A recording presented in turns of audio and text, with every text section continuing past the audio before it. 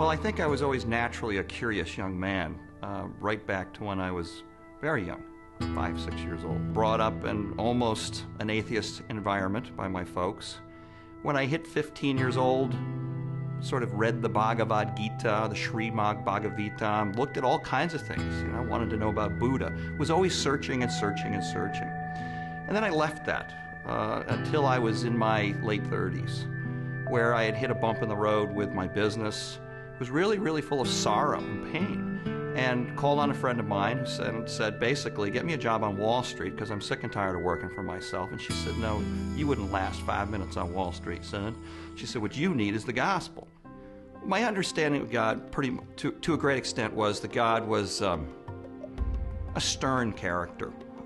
He had a lot of rules and regulations. A God that more or less was going to put boxes around me and box me in. So I went and met with her for lunch, and she turned me on to Emmett Fox, and I began reading Emmett Fox, and my life changed. But I really still hadn't met Christ yet. I had begun to hear the Word, and my life was improving, but there was a long way to go yet. I had a group of friends that continually worked on me. These were guys who already felt the Word, knew the Word, and still loved me despite the fact that I wasn't one of them. When they would see me in pain, they would counsel me, and I was resistant. But I think that's ultimately how it happened, that I had friends who I trusted who brought me to a place. So there was this pain and sense of having no mission in life, having no purpose, having friends who consistently loved me and surrounded me as we're taught by Jesus, and then the Spirit stepped in. One of the things that I encountered as we went along with this is that life begins to happen. I thought that everything that happened from that point forward was going to be fabulous and magical. But over time, what I discovered was that faith is more than just a feeling. It's faith. It's believing in what you can't see. It's believing in Christ's enduring love when you feel like your face is in the dirt.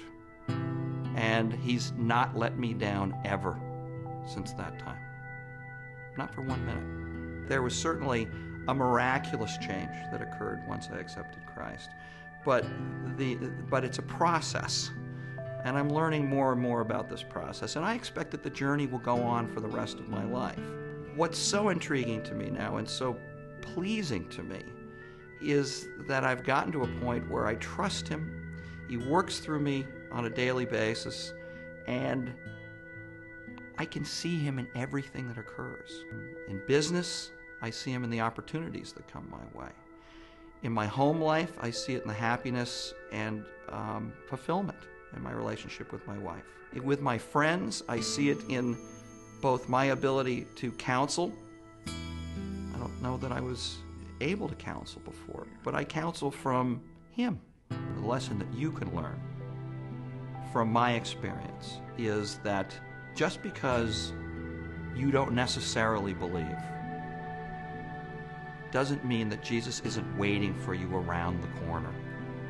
That if you have a heart for love and you have a longing for happiness, purpose, acceptance, that if you just give Jesus a chance, go to the Bible, read a little bit of the New Testament, let it speak to you.